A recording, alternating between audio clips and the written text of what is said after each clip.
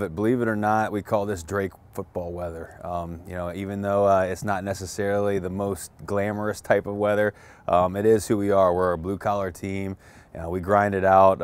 You know, we like to make things tough on our guys, but they actually embrace the snow. They love it. They love the cold, and they're excited to play in any kind of conditions, whether it's in sunny California or whether it's in dreary, snowy Des Moines. You know, they just love playing football, and so they're excited for the next opportunity. They've got great physical lines on both sides of the ball, so do we. So depending on, you know, which team is tougher, I think is going to be a huge critical point to keep an eye on. But then also, you know, to me, they've got some explosive weapons. You know, on offense, they've got the ability to hit plays down the field. So how are we going to eliminate that kind of thing, and how are we going to, you know, hopefully minimize some of the big explosive plays that they have?